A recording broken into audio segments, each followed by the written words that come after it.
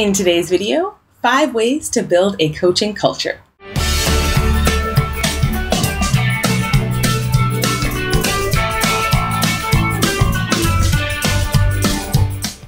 Hello coaches! Welcome back to another episode of 5 Minute Friday from Eduro Learning. My name is Kim and today I'm going to talk about 5 strategies to build a coaching culture. For most instructional coaches, we often will come to a school with maybe not so much of a coaching culture. So these are 5 great strategies that we talked about in our Coach Better interview series with inspiring educators, school leaders, librarians, and counselors from around the world. So I'm going to share these 5 in no particular order, but these are strategies that were referenced by many of our guests, so they're common amongst different schools. The first strategy to build a coaching culture is to have a coaching framework or structure that provides a common language and consistency across disciplines. It might be that you have multiple different kinds of coaches, literacy coaches, math coaches, technology coaches. So having the same language that coaches use with teachers across disciplines is really helpful for teachers to understand the purpose, value, framework, and structure for coaching. Having a clear clarity around the role is also really important because lots of us have automatic connotations about coaching. When we hear that word coach, we might think sports coach, for example. So taking time, particularly in larger group meetings, to clarify the role really helps teachers understand the purpose and process of coaching. And once they can understand the purpose and process of coaching, they're able to be vulnerable with you as a coach to help you work with them and move forward on their professional goals. That ties right into point number 2, which is to ensure clarity of the role of the coach that will allow teachers to be vulnerable. They need to know that your role is non-evaluative, and being able to state that and be clear about that at each meeting, particularly those larger meetings that I talked about, is really important in clarifying the role of a coach. We can also do this through our actions by choosing our words really carefully and making sure that we're not using judgmental language, which would lead teachers to perceive that we're evaluating them, even when it's in a positive framework.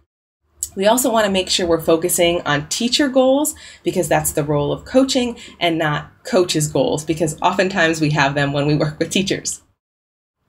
The third strategy to build a coaching culture is to build from a foundation of trust. Be a vault. Let what teachers tell you stay with you. No one else really needs to know unless they ask you to share with others. Show integrity in your actions so that they know they can trust you. You want to also make sure to show that you're competent and worth listening to.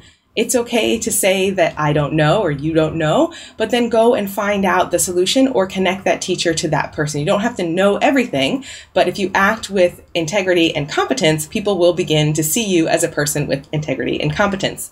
And then, as we talk about all the time in all these videos, build rapport with teachers by building that solid foundation of trust and a relationship, listening, and getting to know teachers as individuals. Our fourth strategy to build a coaching culture is to support sharing. Oftentimes in schools, teachers are isolated. They might only talk to the people in their department or their grade level. So giving them opportunities to connect with each other and share learning helps demonstrate how you're working with so many different teachers across the school. It will also help share great practice, to recognize success amongst different teachers, and to empower teachers to feel confident in the work that they're doing. Getting teachers to share with each other about how they're learning with you as their coach also promotes a growth mindset and can demonstrate how different teachers are working towards school goals, which is great to show momentum as an entire school or school building. The fifth strategy is to focus on the learning, not the latest tech. And this is really specific for tech coaches, but sometimes coaches and teachers alike can get distracted by the shiny thing of the new tech, and we need to remember to focus on teacher goals first and meet teachers where they're at, not where we wish they could be. To do that, we can be visible in classrooms, in meetings, in departments, and we can ask questions of teachers with genuine inquiry. So we're really curious what they know, what they want to know, how they want to move forward next, instead of kind of coming into that meeting with our preconceived notions of what they should be doing. Those are our 5 strategies to build a coaching culture. Number 1 was to have a coaching framework. Number 2 is to ensure clarity of the role. Number 3 is to build from a foundation of trust. Number 4 is to support sharing. And number 5 is to focus on the learning. Hopefully that gives you 5 ideas to build a coaching culture in your school community today. Thank you so much for watching today. If you enjoyed any part of this video, please give it a thumbs up. It really helps us know what we should focus on. If you want to see more great coaching tips and strategies in under 5 minutes, subscribe to our YouTube channel and click the notifications bell to find out every time we release a new episode. If you're looking for even more coaching resources, head over to edurolearning.com/coachbetter to explore over 20 online courses designed by coaches for coaches. And catch us on Twitter, Instagram, and Facebook at Eduro Learning to connect with us. See you next week for 5 Minute Friday.